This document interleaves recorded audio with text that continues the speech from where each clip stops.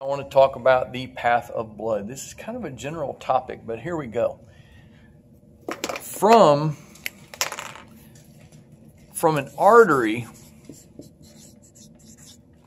blood moves to arterioles,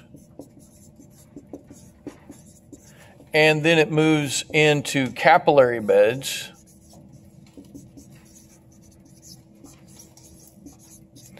and from capillary beds, by that time, it becomes deoxygenated, so I'm going to draw that as blue, returns in venules, and then in veins, and then now we're back at the heart. So let's talk about that for just a minute. Let's talk about the heart.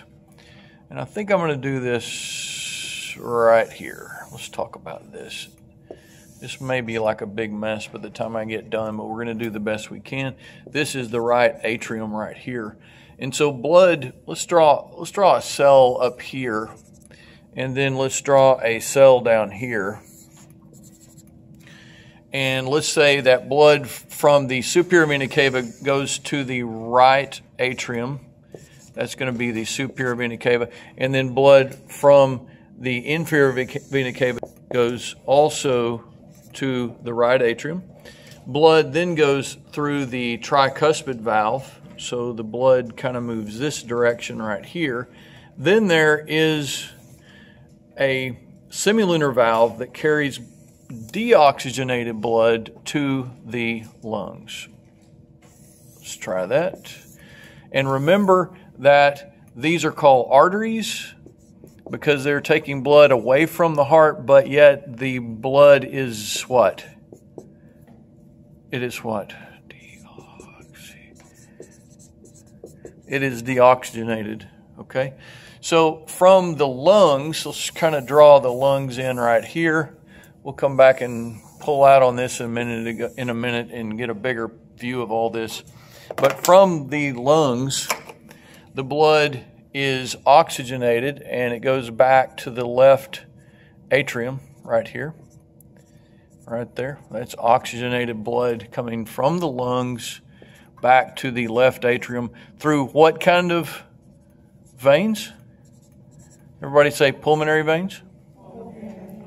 From the left atrium, blood goes through the bicuspid or the mitral valve into the left ventricle, and then it ascends through the aortic semilunar valve to go upward to supply the head and the neck, and then it also curves up and it goes down through the body and it goes down to supply tissues in the lower portion of the body. That's the systemic circuit in my picture.